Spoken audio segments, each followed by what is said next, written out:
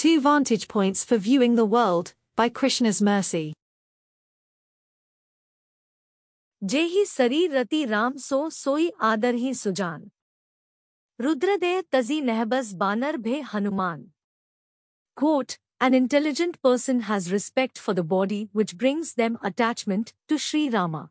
That is why Hanuman gave up his form of Rudra in order to be a Vanara.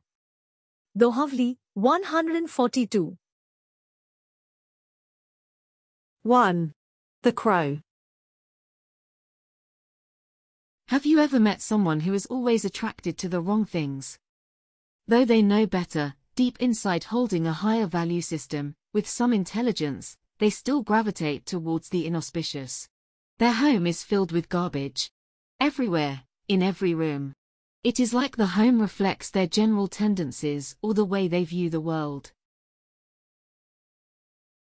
They are always seeking out the flaws in others. They find scabs, blemishes, wounds, or what have you, and then exploit them. They focus on whatever they perceive to be negative. That person over there. They belong to this ethnicity. This person over here is aligned with the wrong religion. Those parents have a child who has not yet learned to read. That other mother is struggling to keep her child under control. In my opinion, these people who view others this way are like crows. No matter what you do, they go in the wrong direction. They have a terrible outlook on life. If they should happen to have children, they want to raise those children to become as miserable as they are. Within the Ramayana poem we can find a similar comparison. Sita Devi, the wife of Shri Rama, compares Ravana to a lower category of bird. That kind of bird is always amidst the weeds. It thinks that others are the same way, that they are interested in the same things. क्रीडन्ति राजहंसेन पद्मषण्डेषु नित्यदा हंसी सा त्रिंशण्डस्थन कथम पश्येत मद्गुकम.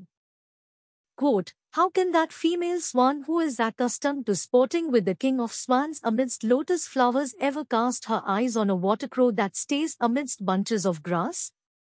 Sita Devi speaking to Ravana, Valmiki Ramayana, Aranyakand, 56.20.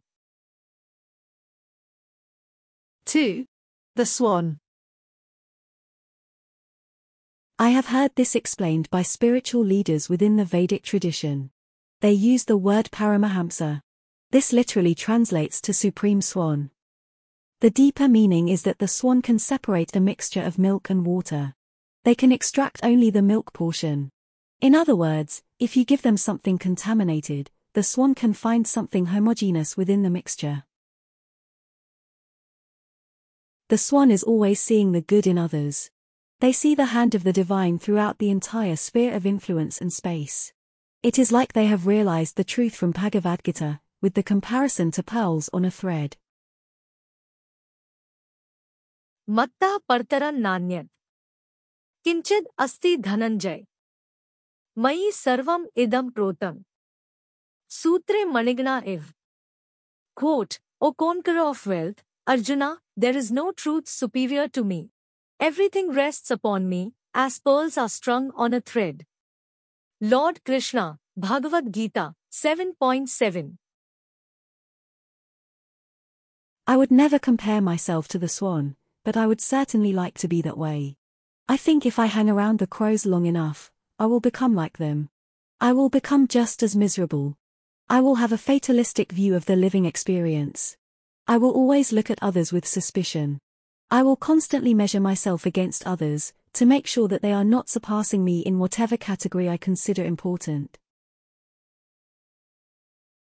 From the Dohavali of Goswami Tulsidas, we see that intelligent people choose a specific sharira, body, that is conducive to a specific behavior. The comparison is to Shri Hanuman. Though he is Rudra, or the great destroyer, the preference is towards the monkey body. Who would actually choose to live that way? Why would I want to be known for stealing? Why would I want to take pleasure in disrupting the lives of others? Why would I want to be shameless, when there is good cause to have shame attached to shameful behavior? The reason is that Hanuman can better serve the Supreme Personality of Godhead. It is within the monkey Deha that Hanuman can best act on the unbreaking attachment to the lotus feet of Shri Rama. It is within the monkey body that Hanuman does amazing things for Rama, without any expectation of reciprocation. While the distinction between crow and swan is important for understanding how to advance in spiritual life, in purifying the consciousness, in achieving the ultimate goal of life, we see that even within the form of a crow a person can have rati for Rama. Kakabushundi is originally a sage. Through a series of events he ends up in the body of a crow. He remains within that form.